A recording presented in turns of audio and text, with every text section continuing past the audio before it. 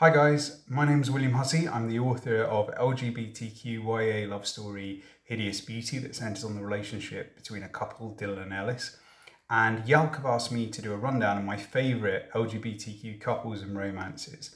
So here we go. The first one, an absolute classic, Becky Albertelli's Simon versus the Homo sapien agenda with Simon and Blue. Probably the sweetest of LGBTQ romances. Not so much a will they, won't they, as a who even is he. The finale is still possibly the most swoon-worthy in the genre. Next up we have Noah and Harry from Simon James Green's Noah Can't Even. Simon James Green has created in Noah this hapless but intensely lovable character who can't see the truth staring him in the face, but we as the reader can, and we're willing him on, and through a series of hilarious misadventures, Noah finally comes to realise the truth. Next up, Rafe and Ben from Bill Konigsberg's Openly Straight. It's a bit of a complicated one, this one.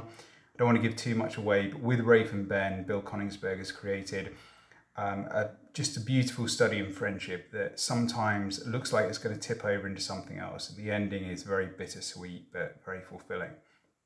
Next up, we have Matteo and Rufus from Adam Silvera's They Both Die at the End. It's a masterclass in telling us what to expect in the story. I mean, the title says it all, while making us still hope against hope as we fall in love with these characters that it will work out well for them in the end. Journey is everything with this book. Lastly, a new favourite, a new read, Liz and Mac from Leah Johnson's You Should See Me in a Crown. It's a vibrant LGBTQ romance set against the pressures and anxieties of the end of school life and the adult world just looming on the horizon.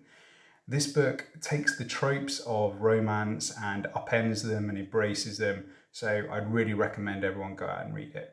Okay, so those are my choices. I hope you enjoyed them.